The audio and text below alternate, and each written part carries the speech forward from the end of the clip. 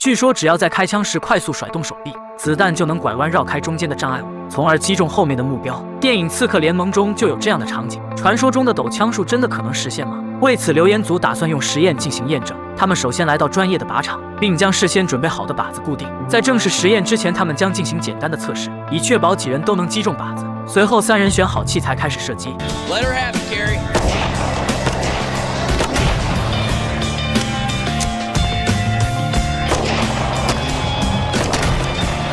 可以看出，几人在没有障碍物遮挡的情况下都能轻松命中目标。那如果在中间加上障碍物，他们还能顺利击中目标吗？首先上场的是格兰，小日子过得不错的他自然有着专业的手速，他不断模仿电影里的手法寻找感觉，随后快速甩动右臂射出一发子弹。从姿势来看，这一发非常成功，但从慢镜头可以看出，他发射的太早了。在随后的几次射击中，不是开枪太早就是太晚，别说让子弹拐弯，就是找准方向都是问题。随后托瑞也开始了实验，在找准位置之后，他以迅雷不及掩耳之势扣动了扳机，但子弹紧贴着猪蹄射向了地面。随后出场的凯莉也是如此，子弹丝毫没有拐弯的迹象。看来模仿电影中的手法是无法让子弹拐弯的。但考虑到影片中都是天赋异禀的刺客，他们甩臂的速度比普通人要快很多。那如果用机器将速度提高，会不会就能达到让子弹拐弯的效果呢？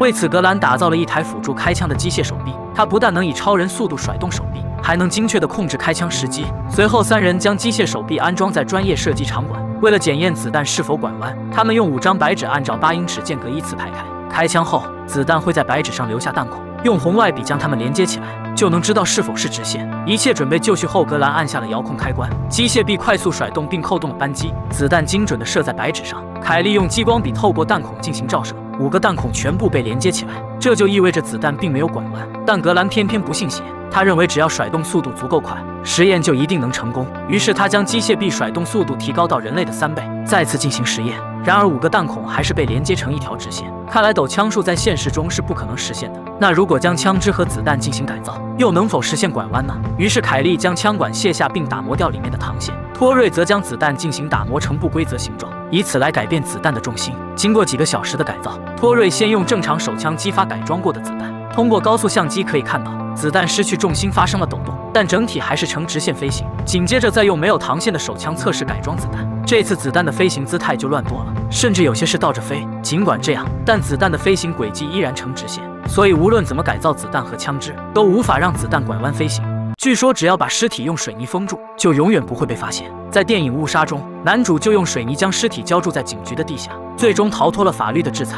难道尸体在水泥里不会散发出腐臭味吗？为了验证这个说法，留言组决定以修水管为由，在邻居门前挖一个大洞。首先，吉米启动切割机在水泥地上画出轮廓，然后使用冲击钻开始凿地，并将里面的土壤铲除。为了有足够的空间进行水泥浇筑，他们再次加大洞口的面积，最终挖了一个和墓坑大小差不多的坑。接下来，他们从屠宰场买来几头开始腐烂的2师兄尸体，极度上头的气味让邻居们都凑过来看热闹。亚当没有顾及邻居们的白眼，直接将死猪倒进了大坑里，然后拉开搅拌车的出料口浇上水泥。如果水泥能阻挡腐臭气味的扩散，那么等凝固之后就真有可能瞒天过海。然而水泥浇筑好后却出现了意外，里面腐臭气泡如同某广告里的老坛酸菜一样咕噜咕噜往外冒。为了尽可能掩盖气味，吉米在上面铺了一层塑料膜后继续浇筑水泥，直到与周围的地面齐平。这样等水泥凝固之后，是否还会有腐臭味呢？而结果让人大跌眼镜，尽管水泥已经硬得像石头，但周围依然可以闻到浓烈的腐臭味。于是2人再次往地面铺上一层乳胶，以达到完全密封的效果。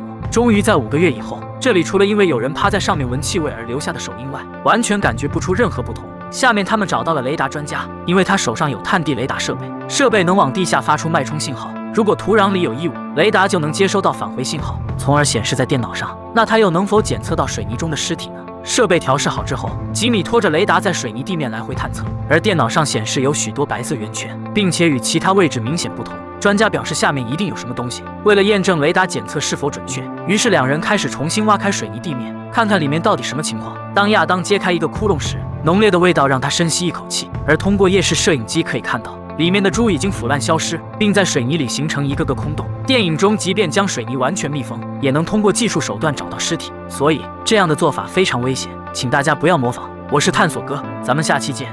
这估计是史上成本最高的一次实验。据说加特林不仅能拆汽车，还能用来砍树，并且速度比电锯还要快。现实情况真的是这样的吗？留言组带着这个疑问来到沙漠无人区开始实验。为了假装保护生态，他们决定使用刚砍下的几棵松树进行实验，在挖掘机的帮助下将树分别立了起来。这些树直径达到2英尺。为了提高实验的挑战性，他们又从其他地方砍来几棵同样大小的木豆树，而它的密度是松树的4倍。机枪能否将它们射断呢？接下来他们找来3种具有代表性的机枪。首先是汤普森冲锋枪，在30年代它是黑帮们的最爱，能在1分钟之内射出500发子弹。然后就是 M249班用机枪，射速达到每分钟1000发。最后是毫无人性的重型加特林机枪，它能在1分钟之内倾泻3000发子弹。所有准备就绪之后，格兰首先拿着汤普森冲锋枪对松树开始射击，但强大的后坐力让枪口不断上扬。一梭子子弹之后，松树表面只留下了几个弹坑，显然轻型机枪无法对树木造成威胁。于是他们进行了火力升级。接下来托瑞将用 M249机枪进行实验，由于使用了脚架，射击的稳定性大大提高，子弹基本都集中射在树干底部。然而打光3条弹链也没能让松树倒下，但这次子弹却射穿了树干。最后出场的就是今天的主角加特林，这个人称生命收割机的机枪又能否射断松树呢？当凯利扣动扳机的瞬间，无数弹壳犹如倾盆大雨一般落下，不一会树干就开始冒烟起火，然后直接断成2截。从开枪到倒下仅仅用时45秒。接下来他们用电锯进行了对比，令人大跌眼镜的是，相同时间内电锯才锯断树干的一半。显然加特林的效率比电锯高出不少。最后他们又尝试用加特林射击木豆树，结果也只是用了68秒。所以得出结论，在法律允许的范围内，如果你家里有矿，可以用加特林来砍树。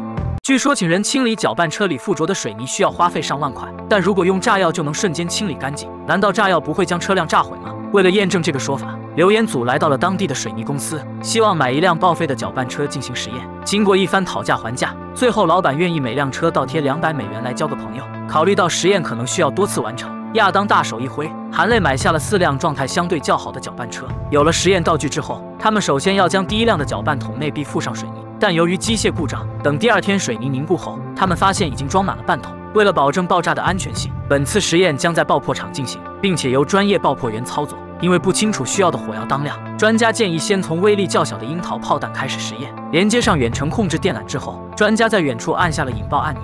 Blast danger! 3, 2, 1。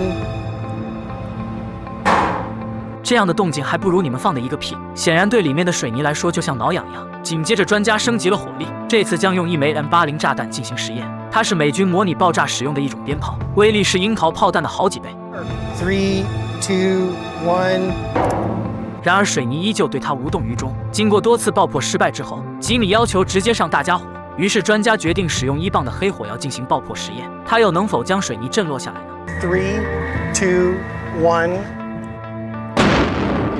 这次爆炸的观感要比之前好多了，搅拌车发生了剧烈的晃动，强大的火焰和烟雾从洞口喷出，搅拌桶内壁的水泥也被炸下来不少，但底下的一层依旧很坚挺。留言组认为是因为里面的水泥太厚，小剂量的爆炸无法对它产生影响，毕竟正常情况下不会堆积这么厚的水泥。于是他们拖来了第2辆搅拌车，里面水泥厚度刚好满足实验要求。那么如果用炸药炸正常厚度的搅拌车，里面的水泥又能否被清理干净呢？这次他们决定用1.5磅的高爆炸药进行实验。3, 2, 1。随着一声巨响，搅拌车后面的肛门喷出大量烟尘，但打开搅拌桶却发现，虽然里面很多水泥都被震了下来，但并没有一次性清理掉所有水泥。而如果加大炸药的剂量的话，在不考虑对搅拌车损伤的情况下，是可以将里面的水泥清理掉。而在实验的最后，吉米还有个疯狂的想法：如果将搅拌车里装满高爆炸药，爆炸效果会是怎样的呢？于是他们将另一辆搅拌车搬到了采石场，接下来将在这里制造一场巨大的爆炸。而为了实验的万无一失， FBI 医护人员、消防队、警局以及爆破专家共同制定了实验计划，并封锁了周围的所有公路。随后，一辆满载高爆炸药的卡车来到实验现场，在 FBI 专员的全程监督下，工作人员将整整850磅炸药全部塞进搅拌桶。爆破专家表示，这次爆炸产生的金属碎片如同子弹，杀伤半径达到了1英里。所有准备就绪之后，空中响起了防空警报，工作人员全部撤离到1.6英里外的观光台。为了各位老铁的安全，请大家在距离手机1英里以外观看。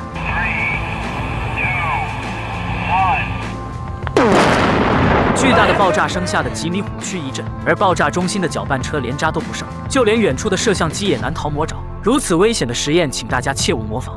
据说用冰块做的子弹可以杀人于无形，因为一旦击中目标后就会化冰成水，并且还有人认为某大佬就是被冰子弹所嘎。为了验证这个说法的真实性，流言组决定打造一枚冰冻子弹。于是他们在学校旁的小卖部找到了同款步枪，然后吉米通过对子弹结构的研究，用金属制作出了冰冻弹头的浇筑模具。随后他将清水倒入模具中，并泡在液氮里进行冰冻。等完全凝固之后，冰子弹就做好了。但在脱模时，他们却出现了翻车。显然，制作冰子弹并没有想象中容易。之后，他们请教了枪械专家，并且专家表示用肉做成的子弹同样能杀人于无形。于是，他们将牛肉塞入模具中并进行冰冻，最终完美制作出了一颗肉弹。而由于找不到志愿者测试肉弹的杀伤力，流言组只能请出了假人老兄。但当他们扣动扳机时，假人并没有出现任何损伤，反而被喷了一身的火药残渣。为了继续研究冰子弹的杀伤效果，流言组重新改变了子弹的制作方式，托瑞用硅胶代替原来的金属模具，并且使用子弹进行倒模，等加水之后再插入弹壳。这样冰冻24小时的子弹就不会出现断裂。可它究竟会有多大的杀伤力呢？然而随着一声枪响，这次的实验结果竟然和上次一样，因为冰弹头在发射的瞬间就融化蒸发了，所以开枪的效果就和空包弹一样。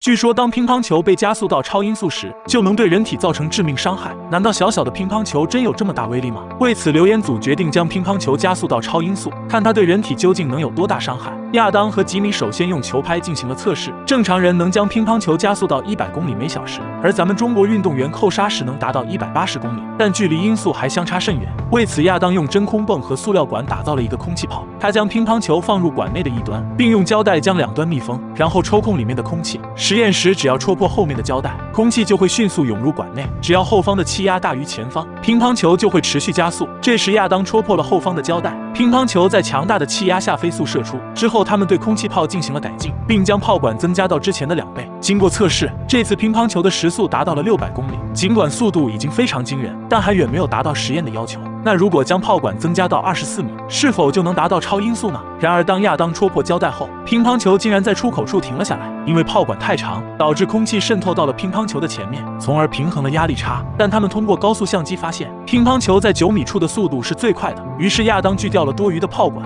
并且在后方增加了一个高压舱，它能为炮管提供50万帕的压力，从而使乒乓球的速度变得更快。这次乒乓球的时速达到了恐怖的1246公里。下面他们来到试验场，决定扩大实验规模，看用46米的炮管发射乒乓球能造成多大的伤害。为此，亚当搭建了一个46米长的发射管，并且将后端的高压舱气压增加到345万帕。用胶带把炮管两端密封之后，他们抽掉了管子里的空气，一切准备就绪。吉米撬开了高压舱的阀门，就在一瞬间的功夫，乒乓球从46米外的出口飞速射出。虽然时速达到了1.4倍音速，但高速相机却显示乒乓球在出口之前就已经破碎了。为了保证射出的球完好无损，亚当将炮管的长度缩短至6米，并把气压降低到207万帕，再次进行实验。令人惊奇的是，这次乒乓球不仅没有破碎，而且速度比之前还要快，基本上达到了子弹出膛的速度。那么在这种高速下，乒乓球到底有多大的杀伤力呢？这时，亚当将一个乒乓球拍固定在炮管前，然后再次打开阀门，巨大的压力将乒乓球以超音速射出，瞬间就将球拍击穿一个洞。为了测试乒乓球对人体的伤害有多大，亚当捡来一个不要钱的猪屁股，看乒乓球能否将其击穿。随着乒乓球的发射，猪屁股直接被击倒在了地上，并且造成了一个3.8厘米深的伤口。而通过高速相机可以看到，强大的冲击力使皮肉产生了分离。虽然没有子弹致命的威力，但如果击中人体的话，估计会有点疼。所以没事千万不要在家尝试。据说，如果有手榴弹在你身边爆炸时，只要卧倒在地上就能逃过一劫。因为手榴弹爆炸的碎片都是向上并且向外发射，所以贴近地面就会形成一个安全区。事实真的是这样的吗？为此，流言组来到了爆破试验场，在这里，他们将用手榴弹进行爆破实验。而在测试弹片伤害之前，他们首先需要测试手榴弹的冲击波范围，因为在致命范围内，即使没有受到弹片伤害，也必死无疑。这种压力传感器能承受517千帕的压力，当冲击波的压力大于这个数值时，膜片就会破裂，也就意味着人会当场开洗。凯利将10个传感器按照每 0.3 米分布在爆炸中心周围，为确保实验的安全，本次实验将采用远程控制的方式引爆手榴弹。所有准备做好之后，专家将手榴弹放在爆破中心，然后托瑞在安全屋按下了起爆按钮。In 3, 2, 1, fire！ 通过检查发现1.5米内的膜片全部损坏，而1.8米处却完好无损，也就是说手榴弹的冲击波致死范围为1.5米。接下来他们开始测试爆炸弹片的分布轨迹，看贴近地面的位置是否存在安全区域。下面流言组在爆炸点1.5米处放置了一圈木板，红色区域代表人在卧倒的位置。当手榴弹爆炸时，弹片将在木板上留下弹孔，如果红色木板没有弹孔，则表示为安全区域。最后，他们又在顶上放置一块塑料板，以便全方位了解弹片的分布。为对比不同手榴弹的杀伤效果，本次实验将用2种不同年代的手榴弹进行测试。虽然它们形状不同，但内部都有无数细小弹片，在爆炸时将以22000英尺每秒的速度射出。首先测试的是中世纪的波罗手榴弹。一切准备就绪之后，所有人躲在安全屋。随着一声巨响，无数碎片向周围四散开来。不管是上方的塑料板还是木板，都已经千疮百孔，而下面的红色区域也没能幸免。接下来，他们重新更换了木板，并在中心点放置一颗现代的棒球手榴弹。然后，凯莉按下了起爆按钮。这次的威力明显比之前的大很多，木板上的弹孔更密集，但通过弹孔数量对比发现，红色区域的弹片密集度相对较低。所以，虽然卧倒并不能幸免于难，但在紧急情况下，这依然是最好的选择。本次实验极其危险，请大家不要模仿。据说兰博基尼可以在湖面打水漂，电影里就有这样的镜头。1.2吨重的兰博基尼轻松飘过了100英尺的湖面，难道汽车不会沉入水下吗？理论上是完全有可能的，只要速度足够快，汽车触碰水面就会将湖水下压，同时也会受到水的反作用力，从而使汽车不断上下漂移。为了验证这个说法，留言组打算用真车来进行实验，但没有人愿意将自己的爱车让他们糟蹋。吉米只好贡献出兰博基尼的妹妹烂比基尼。虽然它的性能不如兰博基尼，但车身面积和重量都非常接近。考虑到实验会比较费人，格兰设计出一种可以遥控的自动驾驶装置，但由于找不到符合电影里的场地，他们直接在马路的尽头挖出一个100英尺宽的人工湖。为了真实模拟电影情节，托瑞和杰西在湖边堆出一个8英寸的小斜坡，目的是让汽车先有个向上的升力，再越过湖面。格兰将汽车时速控制在影片相同的50英里。一切准备就绪，格兰按下了启动键。这个烂比基尼能否重现电影情节呢？汽车以50英里的时速冲向湖面，但这次实验是真的翻车了。汽车起飞之后径直栽进湖中，最后旋转360度砸在了岸边。此次实验除了车型以外，其他条件和电影中基本一样，但实验结果却完全不同。难道是在水下装有一个平台吗？电影中是车尾先触碰水面，而现实中都是车头比较重，这就说明电影里一定是假的。那究竟如何才能让汽车顺利飘过去呢？为此，留言组重新设计了实验，他们将湖边的斜坡去掉，并加快车速，这样又能否像石头一样打水漂呢？留言组首先进行了小型实验，托瑞将儿子的兰博基尼模型贡献了出来，除了重量以外，所有都是按照1:12真车比例。托瑞将里面多余的部件拆除，以达到和真车的比例相同。然后在车身残缺部位贴上胶带，因为这样才能符合空气动力学。为了给模型车提供准确的速度，他们又制作了一个类似汽车跑步机的装置，并安装了速度传感器。这样在启动汽车后，当模型接触转动的轮胎，就会被发射出去，沿着斜坡轨道冲向水槽。第一次实验将以50英里的时速测试，结果还是和真车实验一样，模型车一头栽进水中。接下来他们撤掉了轨道上的斜坡，再次以50英里的时速发射，而这次模型车有了明显的水漂现象，但由于动力不足沉入了水底。下面他们将时速调整到70英里，模型车接触水面的瞬间跳了起来，最终顺利撞击到挡板上。那如果用真车实验，结果又会打水漂吗？格兰再次借来一辆和电影中相似的汽车，为了达到更高的速度，他们给汽车加入了氮气加速系统，因为氮气能促进降温并加大压缩比，让引擎加速运转，同时也在底板上加装了一块钢板，使汽车和水的摩擦力达到最小。将斜坡清理好之后，格兰再次按下启动键，在氮气加速系统的加持下，汽车飞速冲向水面，打了2次水漂之后，顺利到达了100英尺的对面。由此得出结论，只要速度够快，汽车都能在水上起跳。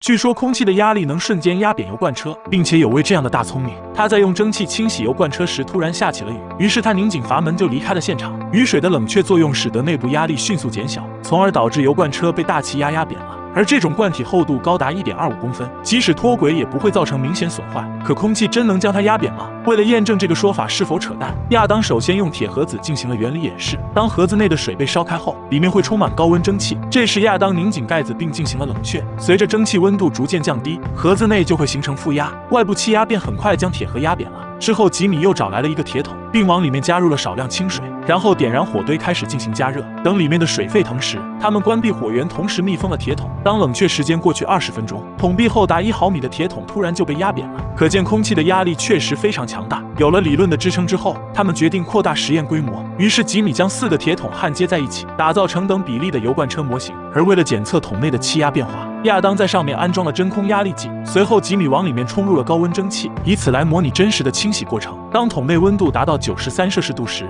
他们立即拧紧了盖子，但铁桶真的会被压扁吗？由于桶内气压开始降低，亚当甚至能听到里面水沸腾的声音。而当压力值降低到-0.37个标准气压时，铁桶瞬间就崩塌了。那么现实中的油罐车又是否会如此不堪一击呢？下面他们花重金搞来了一辆不要钱的油罐车，然后决定用它来进行空气压力测试。而这个重达30吨的罐体长度超过了20米，并且冷轧钢材质的罐壁厚度达到了1.25厘米，这可比之前实验的铁桶坚固多了。可空气的压力真能让这个庞然大物变成废铁吗？为了保证罐体的结构没有问题，亚当带着安全绳索钻进内部进行了检查。接着专家密封了底下的释放阀门，然后在外壁上安装了真空压力计，以便全程监视油罐车内的压力情况。同时亚当还在外壁上安装了温度传感器。等一切准备完成之后，他们启动蒸汽机开始注入高温气体。当温度达到100摄氏度时，亚当停止了蒸汽注入并密封了口子，紧接着启动了消防水龙头进行冷却。这时油罐车的温度快速下降，而5分钟之后，罐内的气压达到了-0.43个标准大气压，这就相当于680吨的重物压在罐体上。可油罐车依然没有任何反应，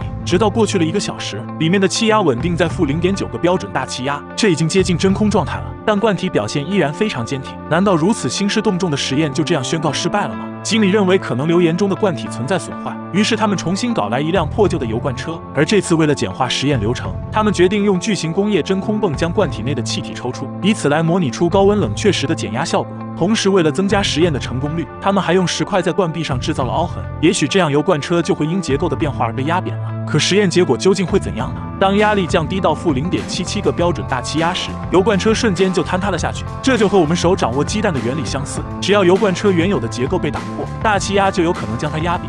据说气球的升力能将小女孩带上天，并且在喜剧电影中有这样的情节。憨豆先生为了哄小女孩开心买了一串气球，然而当他付款的时候却发现小女孩已经被气球带到了半空中。可气球真有这么大的升力吗？为了验证这个说法是否扯淡，流言组决定将用这种方式遨游太空。但在实验之前，他们需要测量单个气球能提供多少升力。于是他们将10个气球绑在一起，然后在下面悬挂回形针。当回形针的重量为100克时，气球刚好达到了平衡状态。可由于找不到合适的小女孩充当志愿者，最终凯莉为了50块出场费贡献了自己的亲妹妹，并将她放在电子秤上进行了测量。由于凯莉家的伙食油水丰厚，年仅2岁多的小凯莉居然长到了20公斤。之后他们通过计算得到，想要克服小凯莉的体重飞上天空，那么最少需要2070个气球。而为了赚取更多实验经费购买气球，他们先找了份兼职的工作。随后流言组来到楼下的便利店，帅气的老板推荐了利润最高的普通气球。等他们采购回来之后，他们开始给气球充气，但狡猾的老板只给他们配备了一台充气机，而这样充满25个气球需要2分半钟，并且他们用计算器反复计算得到，需要4个小时不断充气才能满足实验要求。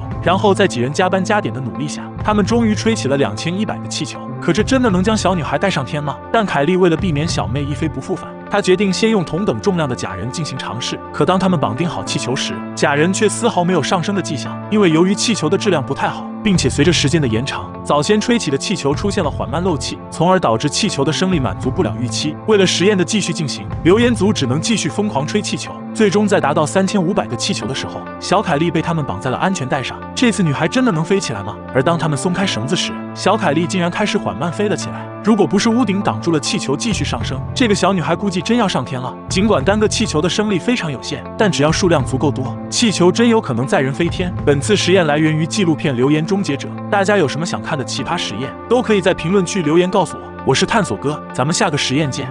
据说驾驶气垫船就能安全穿越雷区，并且在电影《红灯区》中，成龙为了救下小女孩惨遭气垫船碾压，但他爬起来后却依然健步如飞，因为大面积的气垫能分散船身的重量。可重达几百公斤的气垫船真的不会触发地雷吗？为了找到这个问题的答案，流言组决定亲自驾驶气垫船穿越雷区。于是他们自掏腰包买了一艘全新的2手气垫船，并来到湖面开始练习驾驶技术。而这对于2个老司机来说完全是小儿科。等熟练陆地漂移的技术之后，接下来他们就能展开测试了。但由于保险公司不让他们用真地雷进行实验，所以他们只能自己制作仿真地雷。亚当将压力传感器改装成了可调节的触发装置，一旦实验中检测到压力大于设定的数值，装置就会发出控制爆炸的信号。而吉米则用水管制作了代替炸药的空气炮，当他接收到触发装置的信号时，炮筒内的高压空气就会瞬间喷出，从而实现安全的爆炸效果。为了测试仿真地雷的爆炸性能，亚当往炮筒灌入了碎石和玻璃碴子，随后他们引爆了空气炮，壮观的爆炸效果让两人非常满意。之后他们来到了空旷的实验场地，并选定了一块15乘以3米的区域作为雷区，同时他们计划在这块区域内沿着 S 型路线铺设地雷，因为这样就能保证气垫船在通过雷区时尽可能接触更多的地雷。可这样气垫船还能安全通过雷区吗？接下来他们开始了正式实验，下面吉米在机器的帮助下沿着计划的线路开始挖雷坑，而亚当则拿出事先准备好的仿真地雷，并连接好上面的控制线路，以便能在测试的时候调整触发的压力大小。等所有地雷全部铺设好之后，他们往炮筒内灌入了面粉和碎玻璃，而为了测试仿真地雷的爆炸效果，爆破专家将触发阈值设置为16公斤，然后亚当蒙着眼睛闯进了雷区。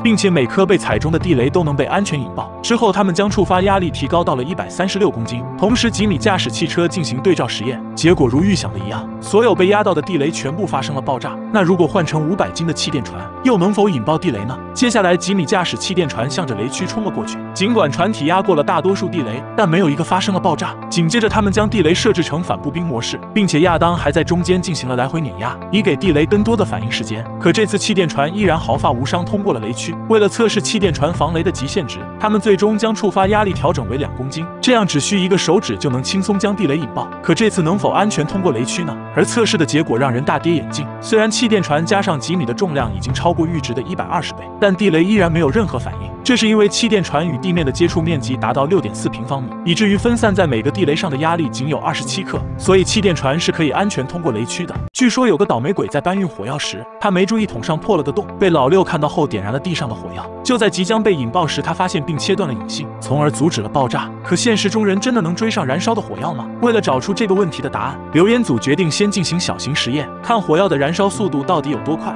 首先，他们在钢板上均匀撒上了半米长的黑火药，而为了避免在测试时烧掉眉毛，亚当制作了一个长干点火器。可刚接触火焰的瞬间，火药就全部燃烧殆尽。看来阻止火药爆炸的说法有点扯淡。这时吉米认为是撒的火药量太大，于是他们决定用漏斗减少火药的剂量，并且把引信长度增加到了1米。重新点火后，他们发现这次燃烧的速度果然慢了不少。接下来他们来到了试验场，为了更清晰地观察火药燃烧情况，他们在地面铺上了30米长的木板跑道。但为了不把亚当炸上天，吉米只能把空火药桶摆在跑道的末端。随后亚当将火药连续撒在了木板上。那么他能追上燃烧的火药吗？虽然在引信被点燃3秒后亚当才开始出发，但很快他就超越了火药的燃烧点，并不慌不忙切断地上的引线。紧接着吉米也开始了测试，这次他决定等引信快要烧完的时候拼命追上去。可当他刚要开始奔跑，就被亚当这个老六抠住了裤裆，导致最终没能切断引信。但如果没有外人拉扯，吉米一定能阻止燃烧。那如果在引信没有扑灭的情况下，火药桶会被点燃发生爆炸吗？下面他们将桶中装满黑火药，并延伸出一条引信。而为了确保实验的安全，这次将采用高压放电的方式进行点火。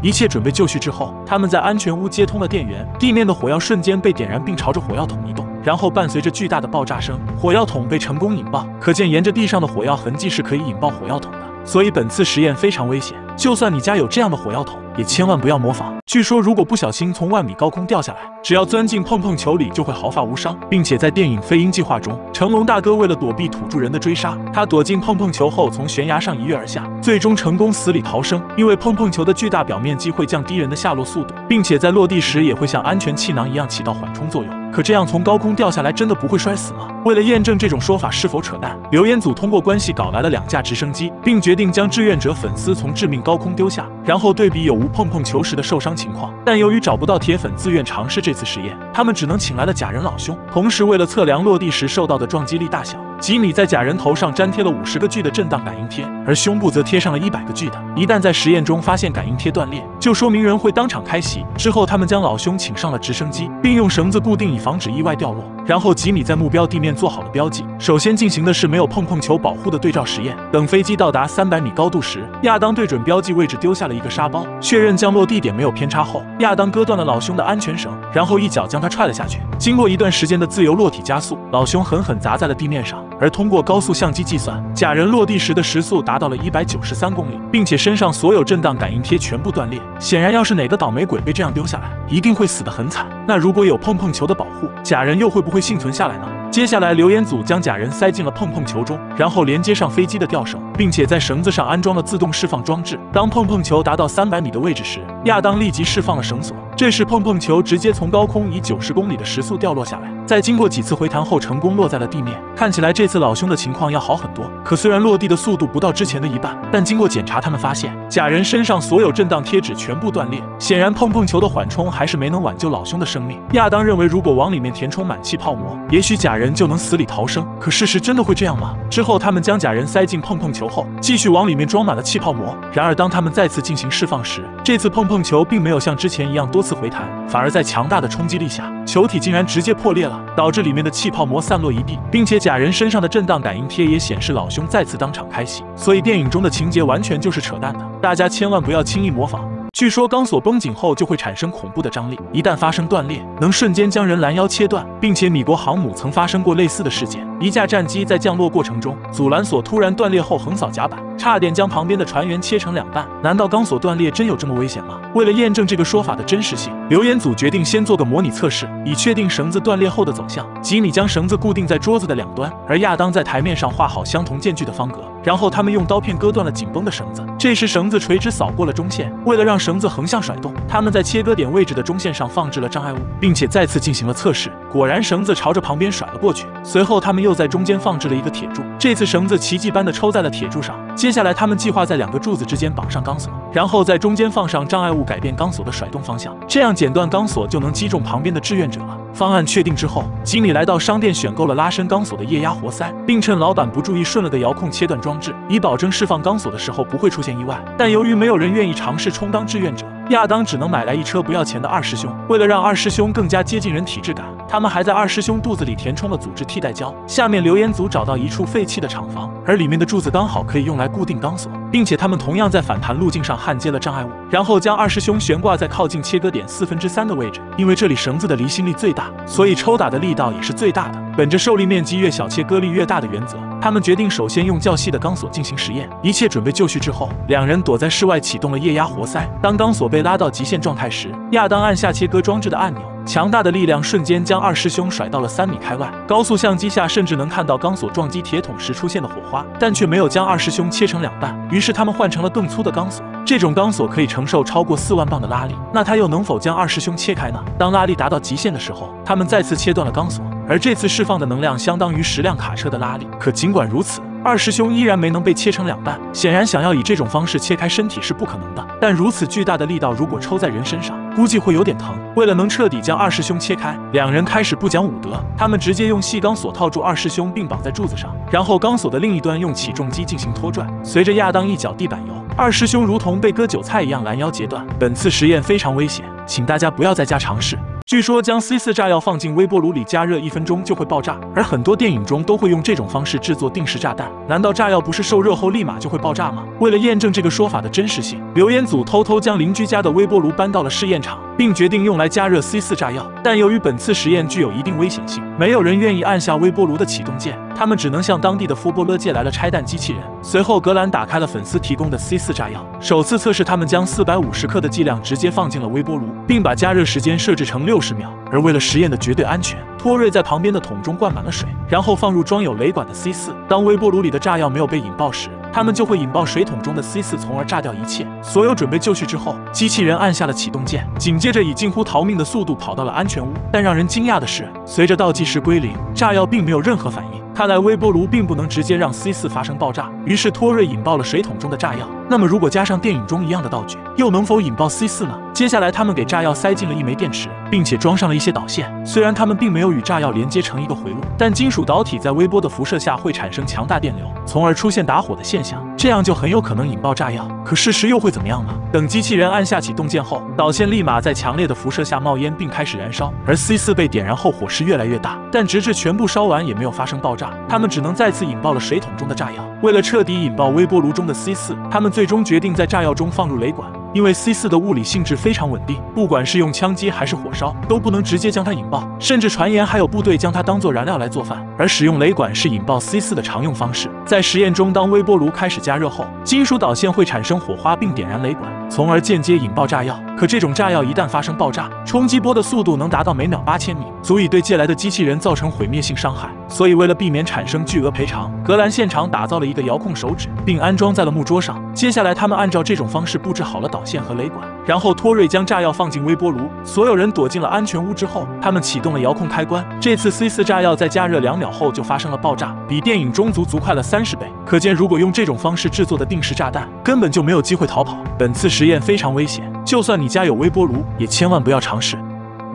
据说，如果子弹击中汽车油箱，只要点燃漏出的汽油，火势就会顺着油剂引爆汽车。事实真的会是这样吗？为了验证这个说法的真实性，留言组首先需要测试燃油的蔓延速度。他们将3种常见的燃油分别在金属板上喷出7英尺的油剂，然后从一端开始点燃，看火焰到达另一端需要多长时间。首先测试的是汽油。当亚当点燃油剂后，火苗在1.5秒内全部燃烧，接着他又将柴油喷在金属板上。然而不管喷枪如何燃烧都不能将其点燃，因为柴油只有在气化后才会燃烧。最后测试的是喷射燃油，但结果也和柴油一样无法被点燃。显然汽油才是最有可能成功的。而为了验证油量对燃烧速度的影响，他们又在金属板上喷上更多的汽油，但燃烧时间依然保持在1.5秒，所以汽油的燃烧速度和油量无关。亚当通过计算器反复计算之后，得到汽油的燃烧速度为每小时3.17英里，几乎和正常走路的速度差不多。下面他们将在安全的试验场进行小规模实验。吉米制作了一个小型遥控汽车，并在上面安装了漏油瓶。当遥控车向前行驶，身后就会形成一条油迹。亚当点燃了地面的汽油，但火势并不能追上遥控车。为了确认现实情况下油箱中弹后能否形成连续的油迹，他们用2种常用口径的子弹对油箱进行了设计，而结果显示，弹孔大小分别为1/4和5/5英寸。接下来他们将用真车进行实验，看点燃地上的油迹是否真的能引爆汽车。下面留言组捡来一辆不要钱的皮卡，并将装满汽油的油箱用支架固定在车后，而油箱上有一根小口径弹孔大小的漏油管。当吉米启动皮卡车向前行驶，亚当则点燃地上的油迹，但火势燃烧得非常慢。吉米根本不需要踩油门，于是他们换上了5/5英寸的漏油管。这次吉米将车速降到了5英里每小时，火势依然落后于皮卡，但亚当却犯了致命错误，他忘记通知吉米加速，导致漏油管被点燃，并且已经无法摆脱。最后用灭火器才阻止了更大的事故。通过这个失误，让他们发现，越是靠近油箱的火势烧得越快，这是因为新鲜漏出的汽油挥发浓度高，从而更容易燃烧，而时间久了挥发气体就会散开，导致燃烧速度变慢。最后他们来到了专业场地再次实验，这次他们将以20英里的车速进行测试。当亚当点燃地面的汽油，刚开始火势还能沿着油迹燃烧，但在100英尺后火势逐渐熄灭，因为车速加快导致油迹太细并且已经挥发，从而无法继续燃烧。然而实验并没有就此结束，他们决定玩一场刺激的，直接让火势追上油箱，看这样是否会发生爆炸。然而结果让大家失望了，虽然大火已经完全将油箱包围，但还是没有出现爆炸。吉米分析是因为汽油本身并不会爆炸，需要在汽油蒸汽中混合5%左右的氧气才能达到爆炸条件。最后他们将油箱盖子打开，并放入仪器来检测气体的比例。当达到爆炸条件时，亚当立即点燃地上的汽油，然而再次让大家失望了。虽然大火很快引燃了油箱，但还是没有发生爆炸，因为汽油蒸汽很快就超过了爆炸上限，所以点燃地上的油迹并不会引爆汽车。但这样的做法非常危险，请大家不要尝试。